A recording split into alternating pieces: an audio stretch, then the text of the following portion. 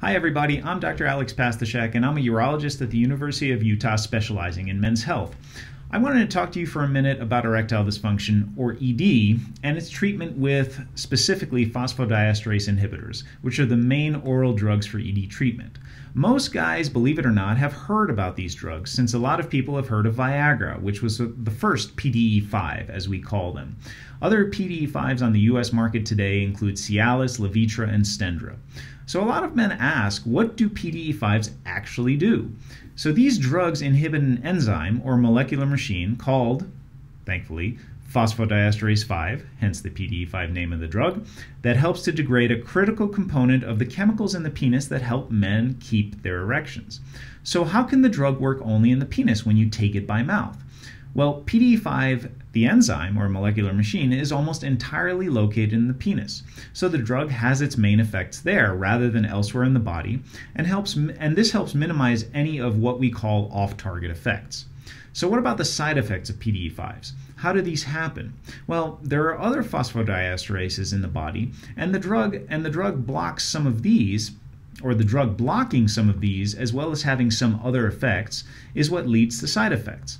Some of the most common side effects of PDE-5s include facial flushing, nasal congestion, and headaches. For Viagra specifically, men can have blue-green vision color changes. Cialis has the specific side effect of muscle pain. These side effects differ between drugs to some extent because Viagra inhibits PDE-6 in the eye, which leads to color vision changes, and Cialis can inhibit PDE-12 in the muscle, which can lead to muscle aches. However, the good thing for you guys out there is that almost none of these side effects are either dangerous or permanent, and most will go away within a few hours. In fact, less than 5% of men actually stop using these PDE-5 drugs because of any side effects. So some of the other main differences between the different PDE-5s include how quickly they kick in and how long they last. Viagra and Levitra take about 1 to 2 hours to kick in and have a half-life of 6 to 8 hours, whereas Cialis takes several hours to really kick in after taking it, but has a half-life of 16 hours. So some of us call it a weekend-long drug because you can take one on Friday and you'll still be good to go on Sunday. Stendra has the shortest half-life, which is only about 3 to 4 hours, but only takes 15 to 30 minutes to kick in.